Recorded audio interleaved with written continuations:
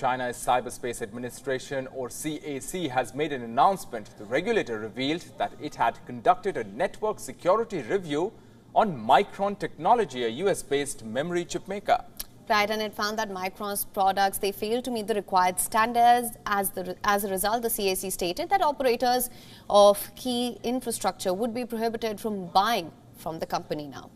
Yes, that's an important development there. Wondering why we are telling you this? Because the dispute over chip technology between Washington and Beijing will affect various sectors in China.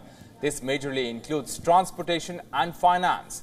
The CAC's statement highlights that Micron's products posed significant network security risks.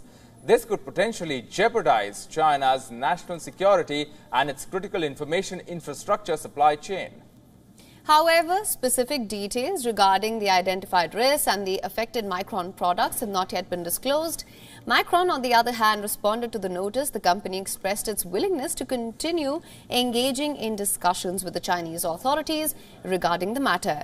The ongoing dispute between the United States and China has seen the American government imposing export controls on chip-making technology destined for China. The United States is also taking measures to prevent Micron's competitor Yangtze Memory Technologies from acquiring certain American components here.